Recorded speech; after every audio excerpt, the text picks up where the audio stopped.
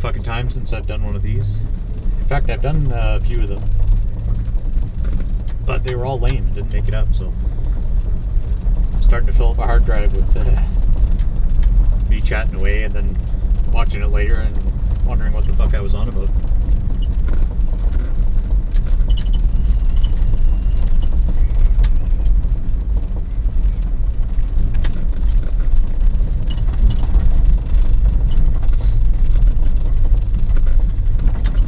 Don't get into town much in the car.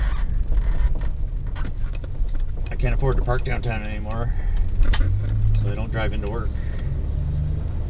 I'm taking the bus, which is totally lame.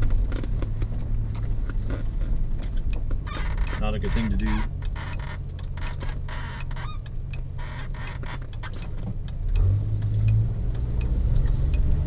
If you're at all a car guy, taking the bus into work is just wrong, you know? I mean, yeah, the environment, yeah, it's cheaper, but it makes no sense in all other respects. I'm really only doing it for the price of it. I don't claim to be trying to save the environment. I've got too many V8s in my life for that.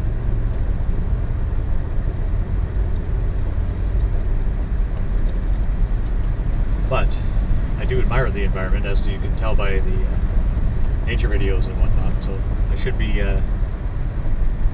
more on top of that, I suppose.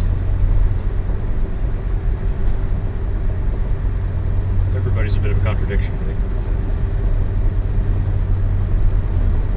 Speaking of those nature videos, I know that that's kind of all it has been for a while, but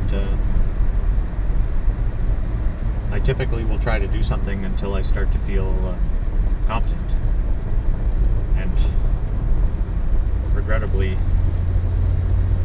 I don't feel the competency yet, so I'm just trying to get a handle on I mean, this is a totally different type of filming here. For this I just put you up there and it's done, right? The nature videos are not done on GoPro, they're done on my Canon.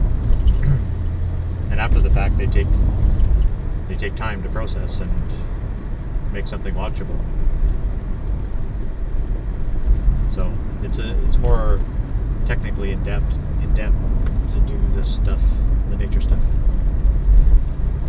Even though I'm not spending more time on it than I should. I tried never to. I try never to waste time in the production, even of a video that I want to look all fancy. I still try to do it fairly quick and dirty.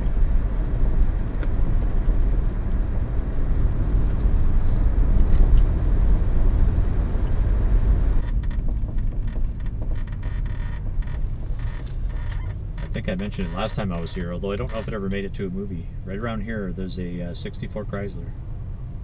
I think it's a two-door. And it's just kind of rusting away. But it's exactly the same as the 64 that I had, except mine was a sedan. Oh, it's not there anymore. Sold the Chrysler. Unless that was the wrong house. Pretty sure that was it. Used to just be sitting in the yard. Oh well. I wasn't gonna buy it.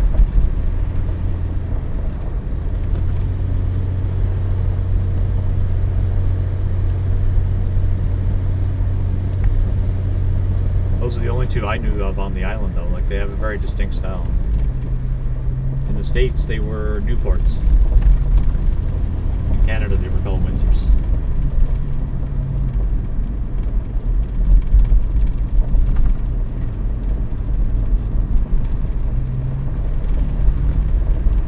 I think there were Newports in Canada as well, but they would have been different years.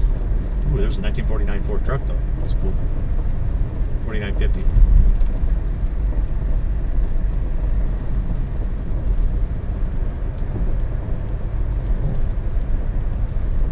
Just like Peter's 86, 85, 86 Firebird.